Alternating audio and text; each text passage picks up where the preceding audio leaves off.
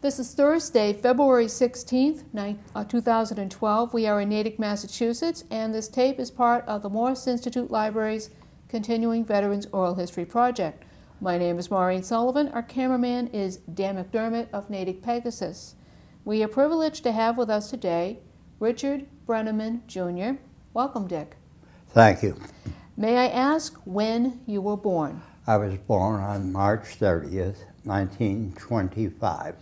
And where were you born? I was born in Huntingdon, Pennsylvania. And where is Huntingdon? Next door to State College, central Pennsylvania. Okay. And what town do you currently live in? I currently live in Natick. And how long have you lived in Natick? Off and on since 1938. Your marital status? Single. Single. Was married. Do you have children? Yes. How many? 5. Do you have grandchildren? Yeah, 6. Great-grandchildren? Any great-grandchildren? 5. Good for you. Now tell us what Natick was like just before World War II.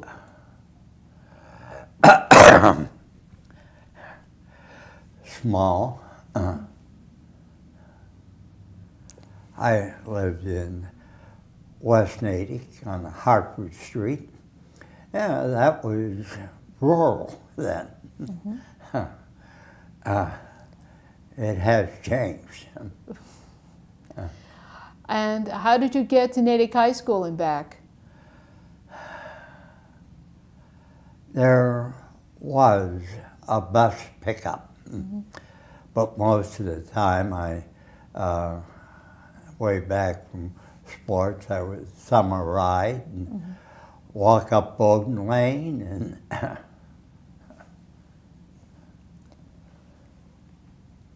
And what class of Natick High did you graduate? 1943. And I understand you got a special honor. What honor was that? In Natick High School? Did I get an honor? I understand you were voted, you had the best something. What was that? I don't have the slightest idea. Well, I heard you were voted, had the best physique at Natick High School. I just don't remember. All right. Now, did you play sports at Natick High? Did you play sports? Football. Football.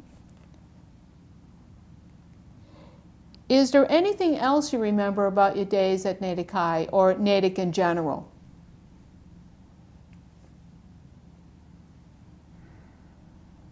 That was, no, I'll answer you no.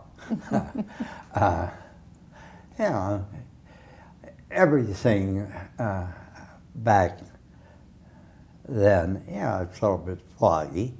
From high school, I went directly into the Navy, and that was one of the times I didn't live in Natick. Okay. So where and when did you enter the military? I think I went in June 1943. And why did you pick the Navy, or did the Navy pick you? Like many things, I volunteered.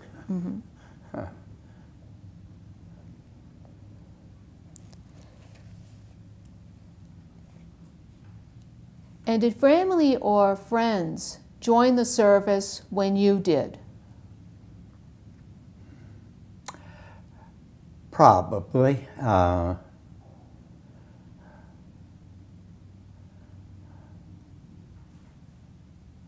the people in my graduating class were all either drafted or volunteered. It was just scattered. Okay, where did you go for basic training? Newport, Rhode Island.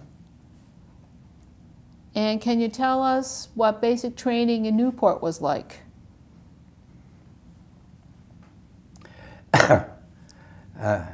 Spit and polish. Mm-hmm.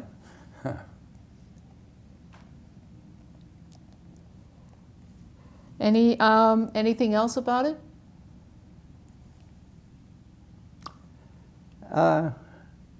Last time I slept in a hammock. Mm-hmm.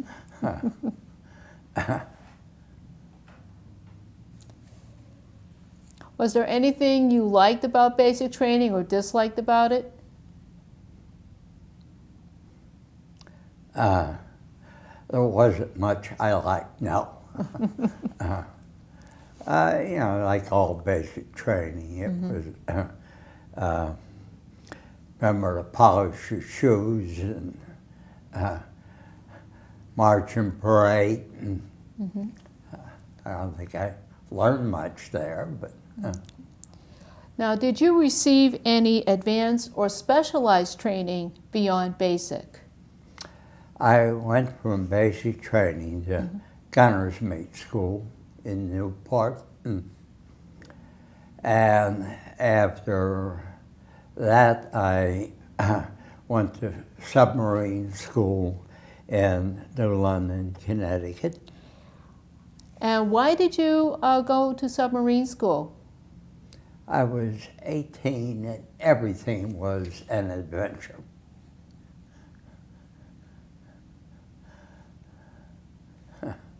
I don't know if I'd re-volunteer. What did you know about submarines at the time? Excuse me. What did I? What did you know? What did you as an 18-year-old? What did you know about submarines at that time? I knew nothing.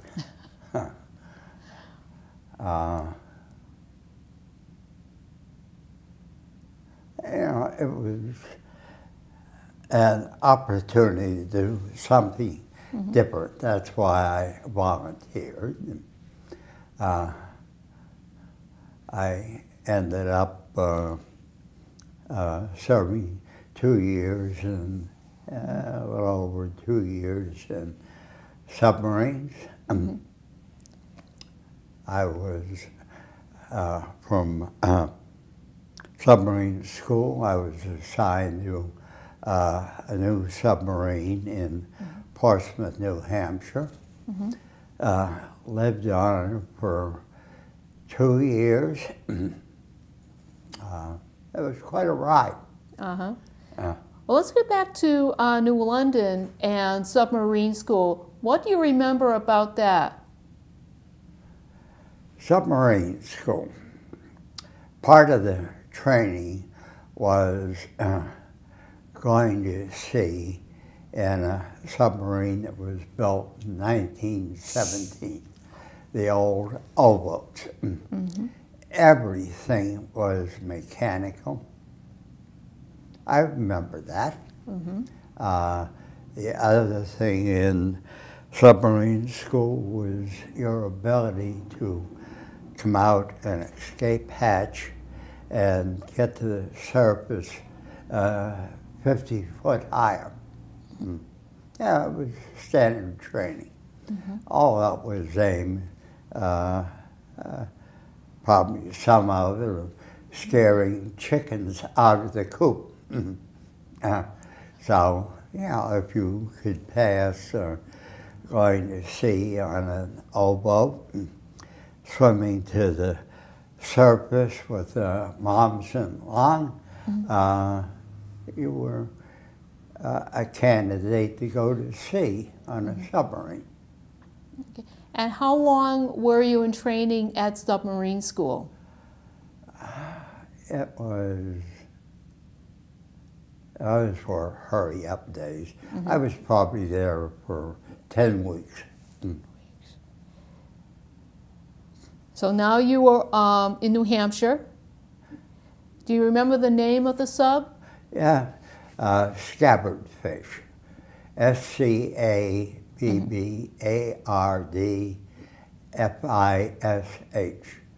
Number 397. And this was a brand new submarine. Mm-hmm. Tell us what some of the differences were between what you were training on and what you were about to be assigned to. Mainly size. You know, the Scabbardfish was 311 feet long. Yeah, it's like a football field. Sub at that point was 27 foot wide. It was a mansion compared to the old boat.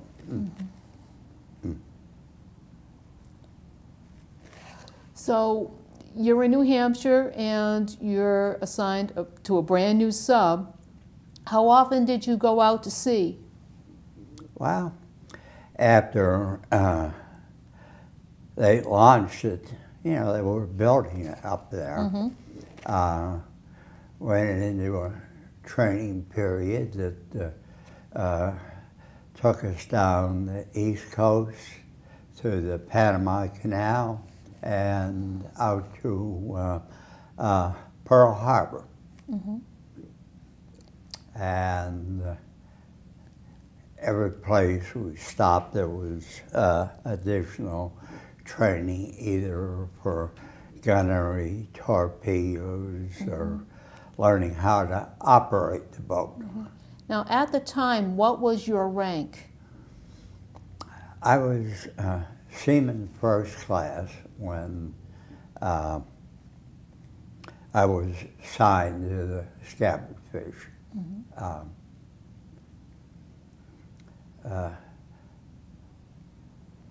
I was a gunner's mate second class when I resigned from the submarines.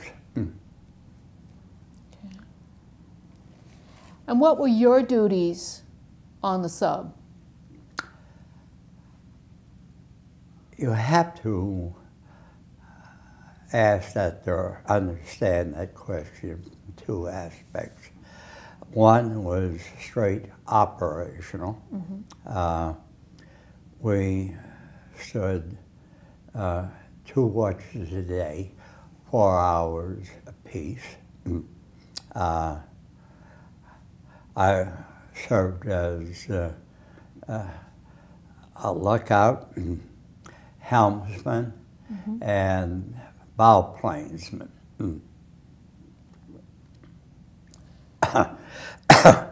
One of the unique things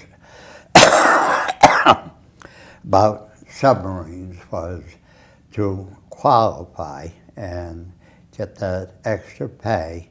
In fact, just to remain in submarines, you had to understand and be able to perform any basic operation in any compartment of the boat. And you were generally given one patrol to accomplish that, and that's when you became entitled to wear dolphins.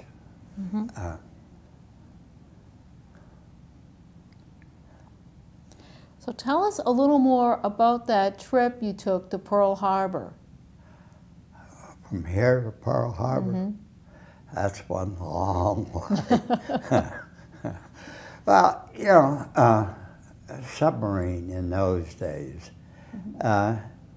we could average, I'll say it in English terms, 10 miles an hour. And that was a long way from Panama to Pearl Harbor. And during that trip, you know, you practiced diving, all emergency procedures. You were pretty busy. Did you see the enemy at any time? Did I? Did you see the enemy at any time during your trip? Yes, ma'am, we did. Ooh. We made 5 successful war patrols. We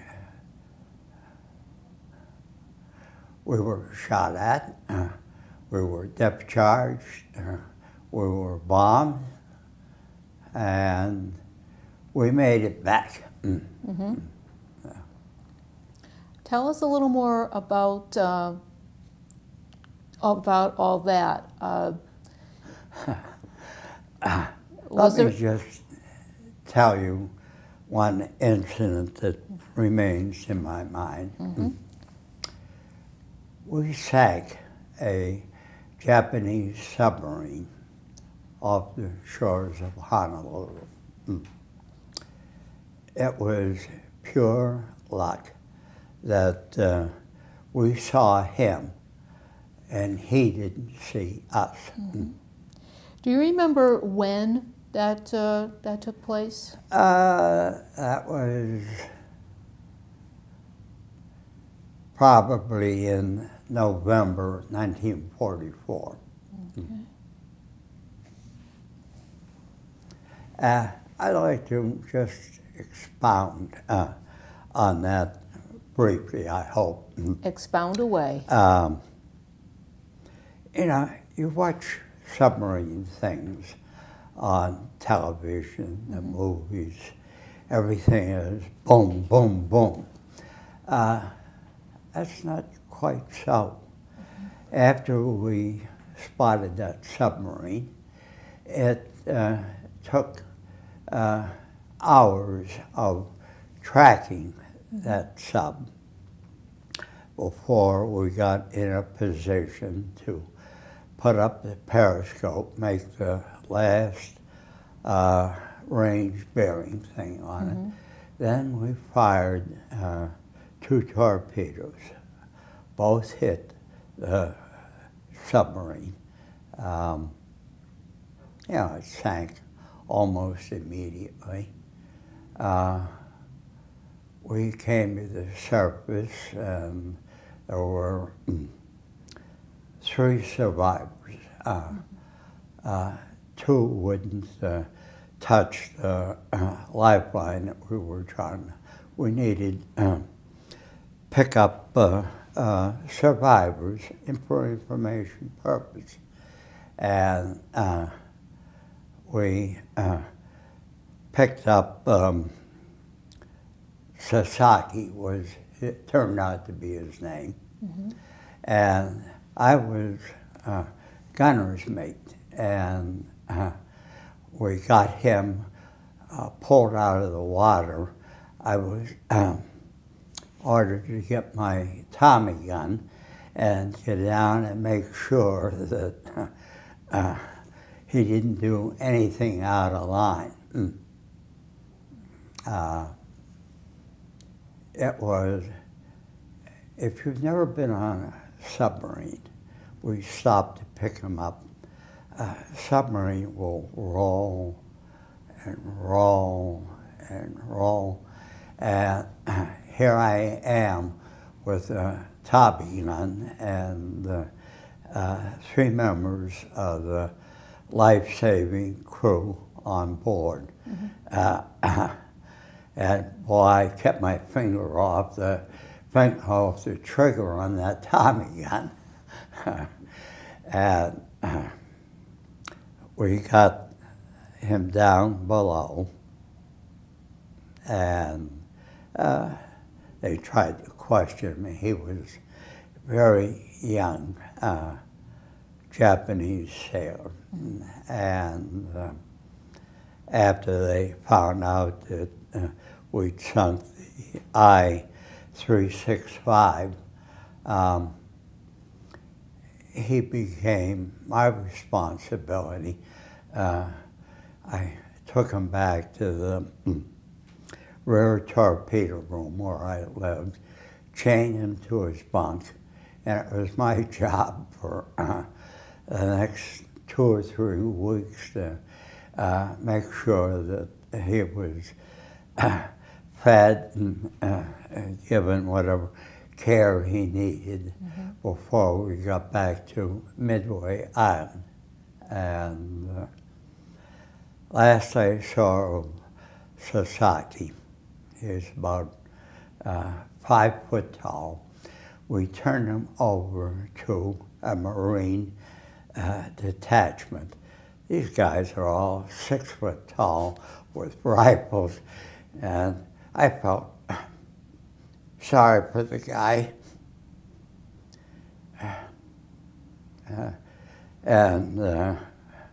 Last I ever heard of him. While he was under your care and protection, did he speak any English? How did you communicate? He knew no English whatsoever. We did everything with hand gestures, and he probably learned a few words from. He was on board for 2 to 3 weeks, as I remember it. So he probably learned a few words. And he didn't try anything on you or anything? Oh, no. You mentioned earlier your sub being attacked with depth charges. Now, of course, people have seen that in the movies. Tell us what that was like. We were depth charged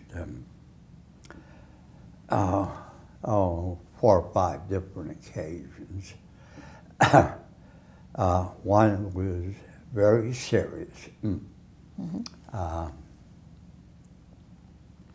A depth charge, you know, is a little bit different than when you see it on television. A depth charge makes 2 noises. One is whack, which is the detonator, then there's the boom. And if there's a delay between whack and boom, you're fairly safe. But when you don't hear the whack, just the boom, they are close. And we were depth charged on that occasion for 4 hours in the East China Sea. And after the first salvo, I remember there were 6 depth charges, and we could hear the destroyer, you know, chugging overhead. Yeah, we got deep enough so that, you know, it was fairly safe. We ended up at 500 feet, which was below recommended depth, but we did it. And we had subsequent depth charge attacks, but none that close. You know, if you can hear that whack, boom, you know, you felt safe. Our perhaps best service that we did was later on in the war when we were assigned to lifeguard duty. That means you pick up a pilot or airplane crews when they were shot down or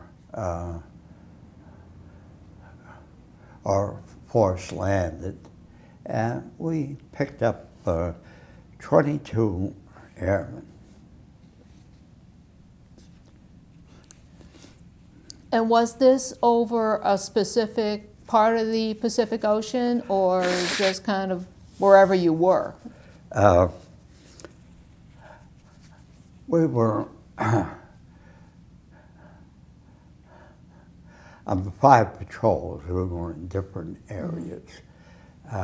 We picked up people off of Iwo Jima. we picked up people off of Honshu. It was funny.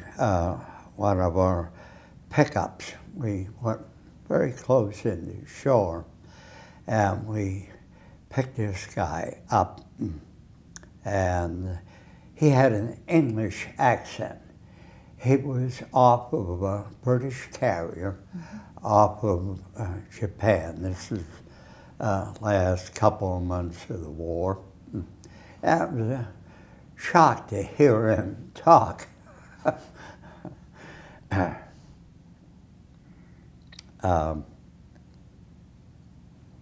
But yeah, we pick these guys up and either take them back to probably Guam, or sometimes we would meet another submarine on his way back to, say, Guam, and transfer the guys. You know, at nighttime, it'd get close, and we had rubber boats, and they put them in, and they pulled them across to the other boat.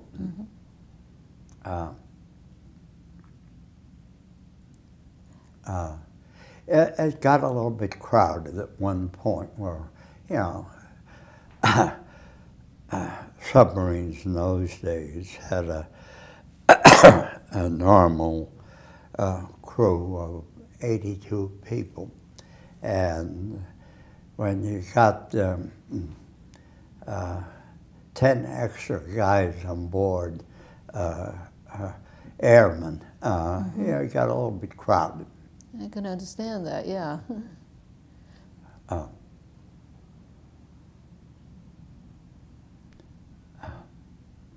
So, you know, it was a different operation. Every patrol, every day was different, sort of. But, you know, no matter what was going on, you had to stand 2 operational watches, plus take care of your specialty. My technical job was take care of those guns on deck. Picture you have shows 20 millimeter gun. Grab that. And is this the shot? Yeah. Okay, if you'd be so kind as to show that for our, that's a 20 blue millimeter. one is many years later. That's Tom on the foredeck there. And Tom's one of your sons? Yeah. Yes, okay. It was a Cub Scout. What do you do with Cub Scouts? Well, let's get back to the latter days of the war. You're mentioning Midway, Iwo Jima, Honshu, some of the hot spots. Did you see any of the action taking place?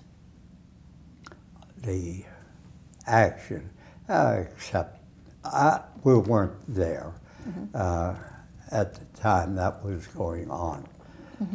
Midway was a submarine base as well as an air base, and we would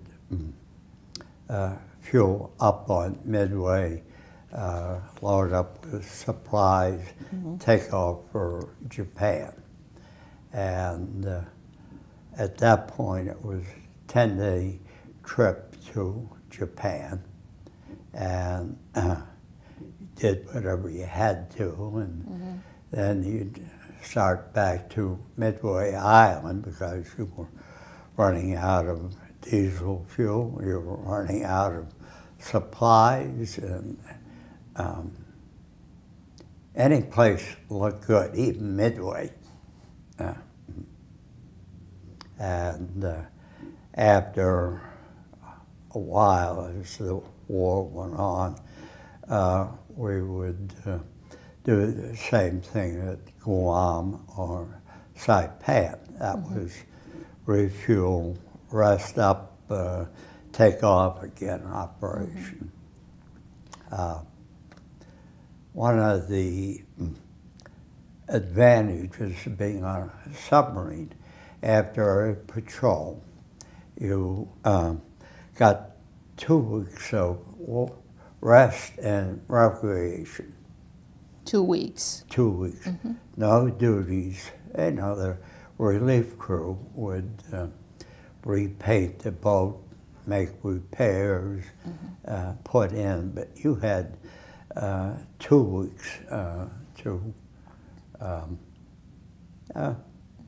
rest, drink beer, play football, baseball, what have you, and then it was back to the sub again and re-practice and take off on another patrol.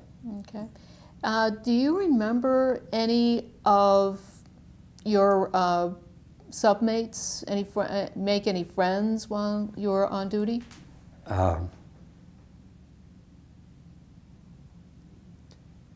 There were a couple of guys that I met when I was first signed in Scabbardfish. We were remained friends forever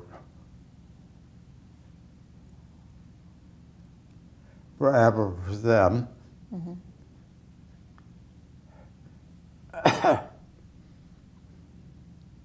At this point, I don't know of anybody who was on the boat with me. You know, it was almost 70 years ago, and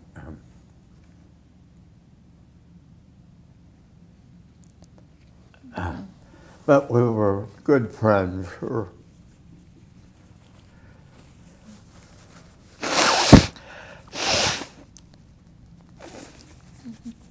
Would you care to mention their names?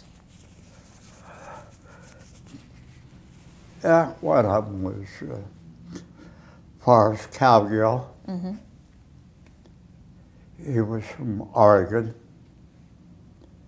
And the other one was Leon Stilkey, who was from Maine. You know, we were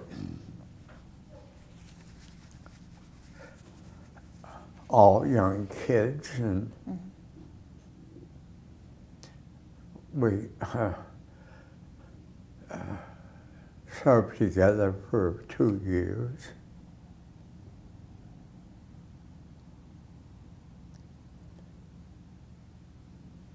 Okay, let's bring you up to, say, the spring of 1945. Do you remember what you were doing when VE Day was announced? Yep. We were on our way back to Guam, and word came through to us about halfway between Honshu and Guam. And, you know,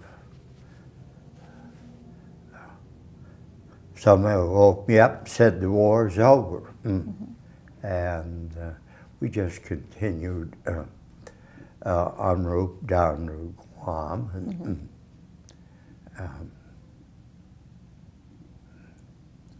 went from Guam to Natick. You know, they didn't know what to do with it at that point. So we were basically parked down in Natick for, let's see, during September and October. And we got back to San Francisco first part of December '45. Now you mentioned you resigned. Was this from the subservice or? You mentioned earlier in the interview that you had resigned. Oh. So what happened that? Well, we're out Mare Island, and you know, everybody was, yeah, the war's over, everybody's going home. I used the word resign loosely. I was offered an opportunity to get my discharge in Toledo, Ohio. So I took it. Okay. So you took a discharge, and when were you discharged? In, I think it was March 1946. Okay. And where were you discharged? Toledo, Ohio. Simply because Boston was full and Toledo was taking people on, so I volunteered. Again with the volunteer. Yeah. Some people never learn. So you got discharged in Toledo, Ohio. Did you go back to Natick after the war? I came back to Natick. And what were your feelings about coming back home?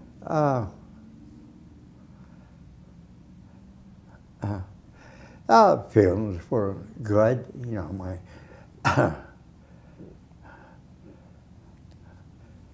friends were coming back here, and my wife-to-be was here. She was born in Natick. And what's your wife's name? Was Joan Powers. Joan? Powers. Oh, Powers, okay. P-O-W-E-R-S. And, you know, at that point,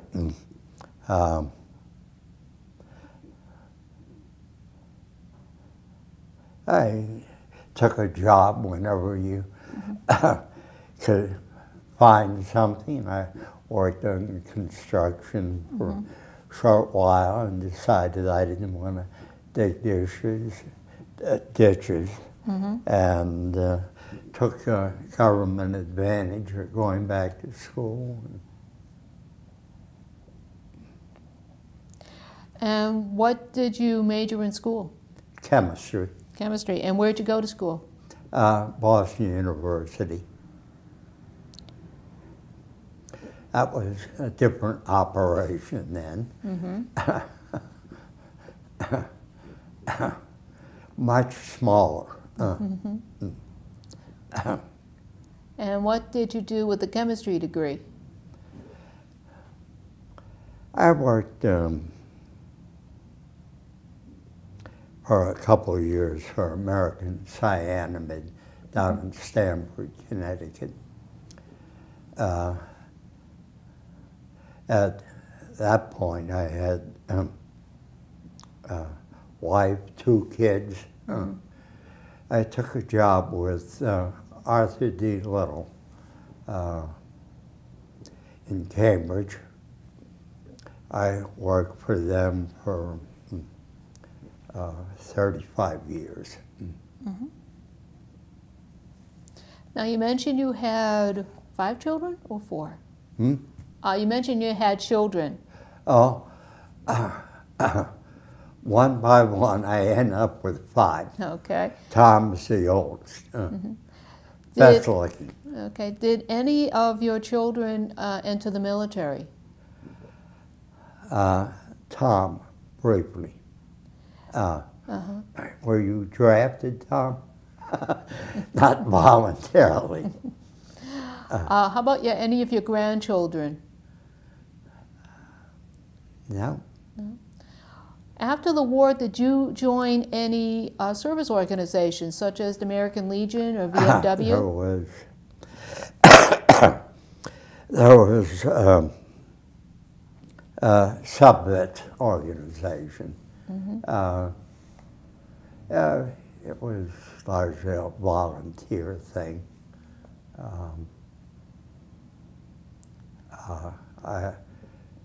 They finally, I guess, couldn't find people or funding to run anymore, went out of business. And, well, they didn't go out of business. they merged with, there's a current Submarine Veterans Association, but ours was distinguished with World War II numbers. And we had conventions, quite a few places, and I went to a number of them. Are you active in any organizations now? No. And I take it you're retired now? Yeah. Yeah. Whatever that means. Dick, is there anything else you'd like to say to those who are watching, such as what did service mean to you?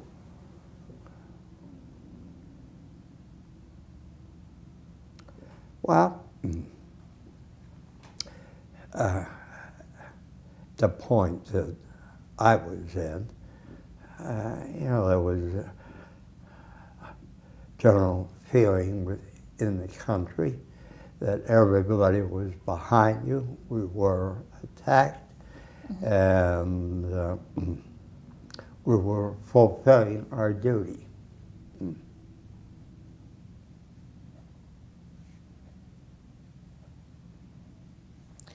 And is there anything else you'd like to say as we conclude this interview? No, it's been a unique experience, Maureen, and I want to thank you for being allowed to say a few words. Well, Richard Brenneman, Jr., thank you so much for taking part in the Natick Veterans Oral History Project. You're welcome. Okay.